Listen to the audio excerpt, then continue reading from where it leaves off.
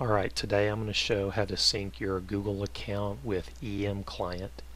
So what we're looking here is a clean default installation of EM Client.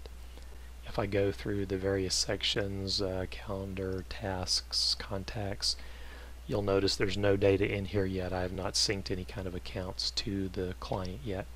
So if we go to Menu, Tools, and Accounts, basically EM Client has a number of different client types set up for synchronization here. Other than email, calendaring, and contacts are pretty valuable. You'll notice on either one, among others, there's Google and iCloud contacts and calendaring already set up in here for built-in synchronization. So if you have an Android smartphone or an iPhone, you're likely already going to have one of these two types of accounts set up on your phone. So I'm gonna do a Gmail account today. Let me go ahead and do some copying and pasting here.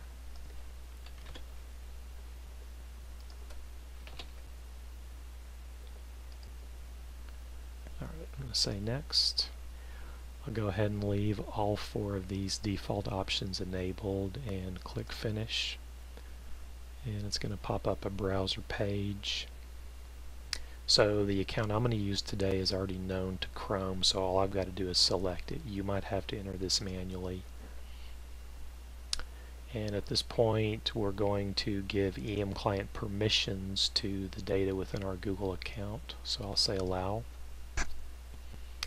And so now we're done here, and if I close this out, we're going to see data starting to come into EM Client from that Gmail account.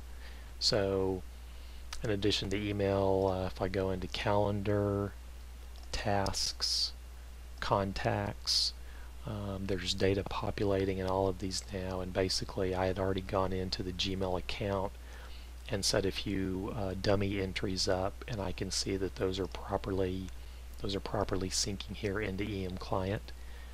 If you go back into Tools and Accounts and take a look at your Gmail account, you'll notice there's a number of settings here. You can pick and choose whether you want to sync calendar or contacts or email. You don't have to do all or none. You can pick and choose the types that you want to sync.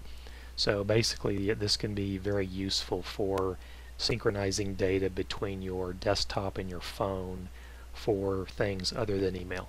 So I think that's about it. Thanks a lot for watching.